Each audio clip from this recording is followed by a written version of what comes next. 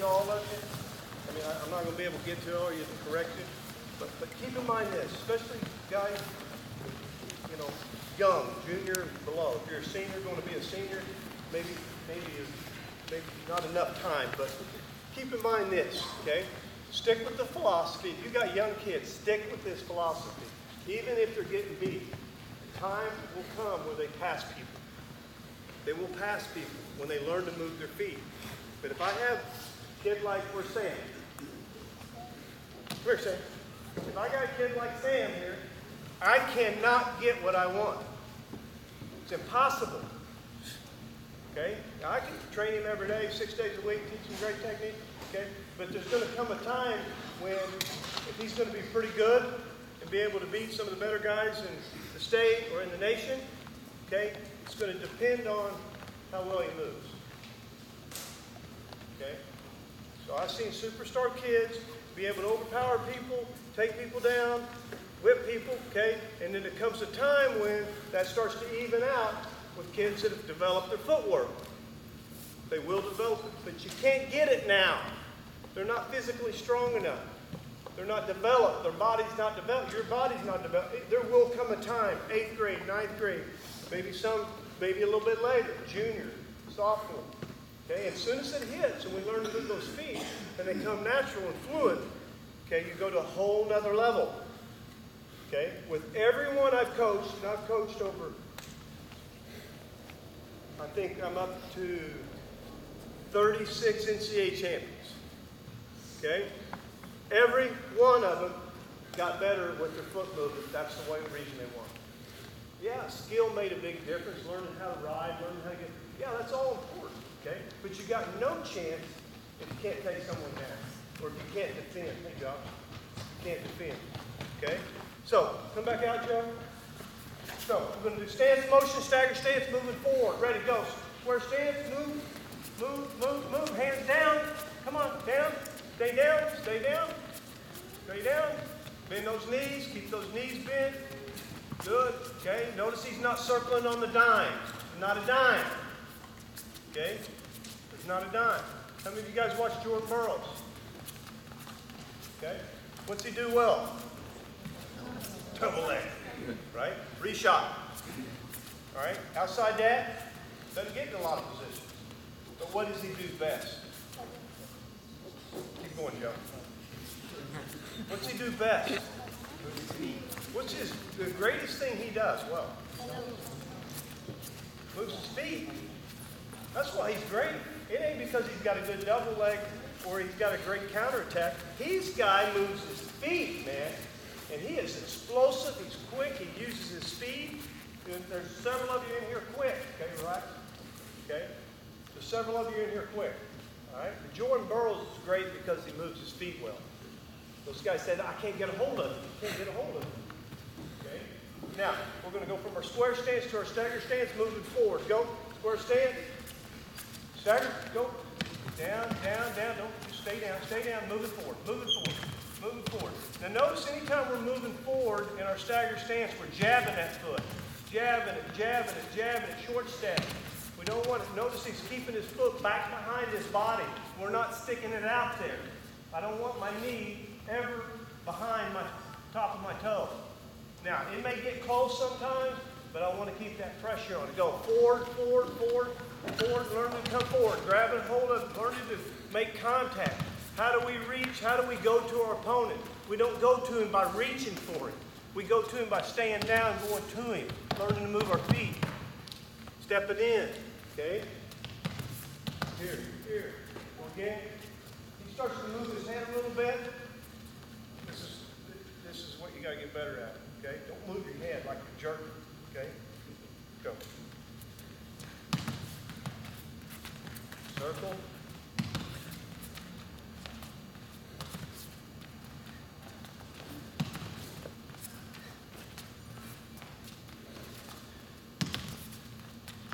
Okay? So he's using his square stance, he's using his jab step, going forward. Anytime we put a stagger stance in front of us, one foot in front of the other, we go forward. Learn to go to the guy. Learn to be aggressive. Okay? I hate coaches, and there's a lot of them out there that coach defensively. Can't stand it. I can't stomach it. Okay? Because ultimately, when you learn to be the aggressor, okay, you're going to make mistakes. Okay, I can tell you, watching Mark Munoz, he lost more matches because he was over-aggressive. But it's also the reason why he was an NCAA champion. Okay? Because he learned how to take that aggression and pick his shots. You know, but he never thought about letting up in the match. So learn to be aggressive. Okay? If your coach teaches you defensively, well, I don't know what to tell you. Okay? Because I don't know how to coach it. I just know how to beat it. Okay? Somebody wants to stand in front of me or wants to stand in front of one of my athletes and they want to just counter, we're going to beat them. Okay? Because you're not going to counter all my skills. You're going to counter maybe a shot or two and you might score.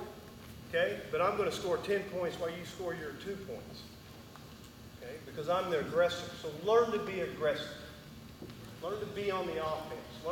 And through that, you're going to make mistakes. You're going to lose matches maybe because of it. Okay? But if we don't ever learn that type of emotion in the match where I can just go out and attack and not worry about things, then we're always going to be a little bit scared to do it. You follow me? We're always scared to make a mistake. I'm not worried about making a mistake. I'm worried about scoring points. I say that every one of you guys, you want to thrill the crowd. Whoever's watching you out there, you want to put a show on for them. They don't want to watch you stand around. You know, Russell and D, they want to watch you score. They want to see points on the board. Okay? So back to this tray, come on. Okay, square stance. Go. Stagger. Go. Forward. Forward. Forward. Okay, now stop. One thing that he's doing now, he's dropping his back leg here. Now, even when we square, this is important stuff here. So everybody pay attention. Okay? When you switch back to your lead leg, okay, your stagger stance, okay, I still want my feet shoulder width apart. So if I'm here in a square stance and I switch to a stagger stance, I still want I'm going to put a 45-degree angle with my back foot, but I'm still in shoulder width. My knees are right outside my shoulders. Don't get where you're in a straight line here, because now all I can do is go here.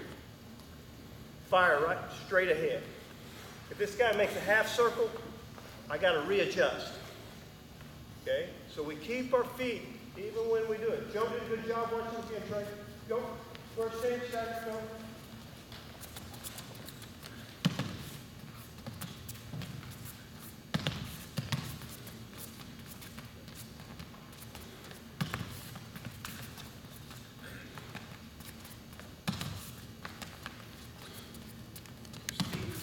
Stay in that width, even when he switched to the stagger. Okay, you guys notice that every time he goes forward, he drops a hand. Remember, when we change levels to a certain level, drop that hand. What hand is it? It's always the opposite of my lead leg. I keep this hand out in case I want to defend with it. Okay, this kind of helps us with balance. You know, I used to just touch it, bring the hand up, kind of helping us with our coordination. Okay, go again, Trey, go. Good. Stagger. Good. Keep those feet a little wider. There you go. Stagger. There you go. Keep them wide. Okay. The reason we keep them wide is if you end up in a straight line here in your stagger stance, okay, and I blow you, I hit a double leg, I'm going to go through. You can't sprawl from this. I don't have enough coordinate. I need here so I can pick my feet up. Okay? Go.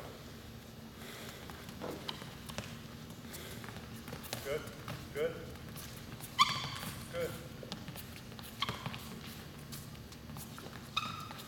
Tighten your circles up. I want to see those tight circles. That's when we get a lot of wear and tear on our legs right here. Circle the other way, going left. Make sure we know each way. Got to be able to do good. Okay, break. All right, we got the idea. Just a little stance in motion. Okay, and just keep in mind this. I'm going to overemphasize it, okay?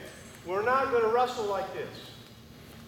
We're just going to practice like this, okay? And some days, if this guy's real quick and he's moving there, I need to get a hold of him.